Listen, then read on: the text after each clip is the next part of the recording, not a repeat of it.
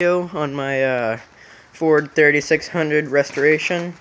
That's one of the fenders, my dirt bikes. These are the parts that I have to sand down and paint. Got a brand new seat, a new mount, all that. Just primed the engine on it. Engine looks real nice. Came out really good. That's all good. Just painted the rear end on it. Rear end came out real good. It looks smoother than it actually is. It is smoother than it actually is. Painted this probably a couple nights ago. I got a new dash proofometer. Just sanding everything down by hand since I don't have sandblaster, and so far it's all still working great.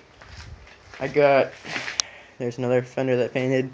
I got all the decal kits, new cables, new wires, new everything, new gas tank. Got a lot of new stuff for it. Probably gonna look into getting some new tires.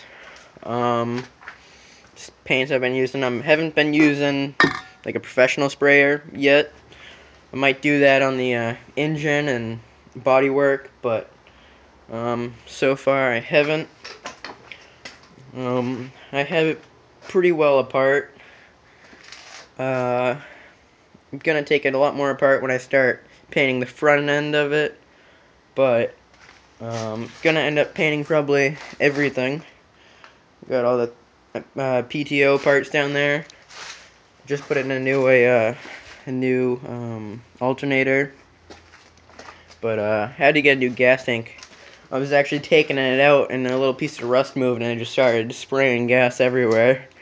That was a big deal, but no, it's looking really good. Hope you like it.